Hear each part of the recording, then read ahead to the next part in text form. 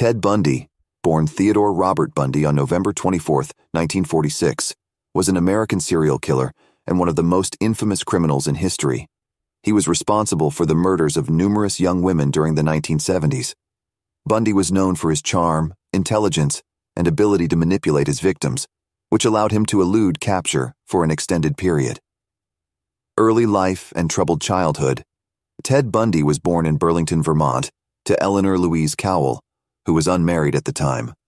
Bundy's early years were marked by confusion about his parentage, as his grandparents raised him as their son and concealed the truth about his birth mother. Despite having a seemingly normal childhood, Bundy exhibited some troubling behaviors, such as a fascination with knives and an interest in violent images. He also faced difficulties with social interactions and struggled with feelings of inadequacy.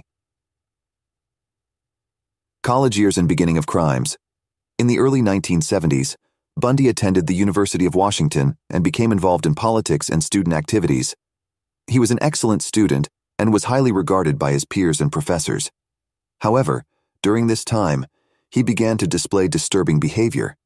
Between 1974 and 1975, Bundy began his violent killing spree. He would often approach young women, feigning an injury or pretending to be in distress to lure them into his vehicle. Once in his control, he would overpower and assault them, often killing them brutally. The exact number of his victims remains unknown, but estimates range from 30 to over 100. Arrest and trials. In August 1975, Bundy was arrested in Utah for suspicion of burglary, and a search of his vehicle revealed burglary tools and suspicious objects.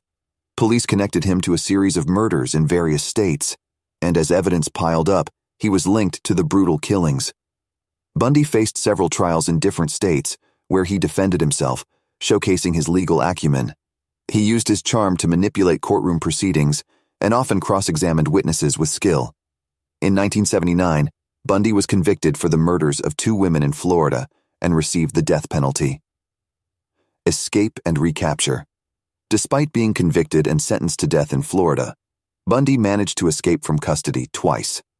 The first escape occurred in June 1977 when he jumped out of a courthouse window in Colorado during a preliminary hearing. He remained on the run for 6 days before being recaptured. In December 1977, Bundy escaped from a Colorado prison by cutting a hole in the ceiling of his cell and crawling through the air ducts. During this escape, he made his way to Florida, where he continued his killing spree.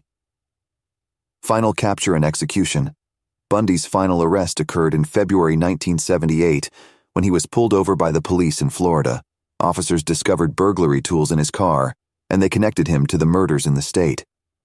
During the trial for the Florida murders, Bundy attracted media attention, and his charm and charisma continued to captivate the public.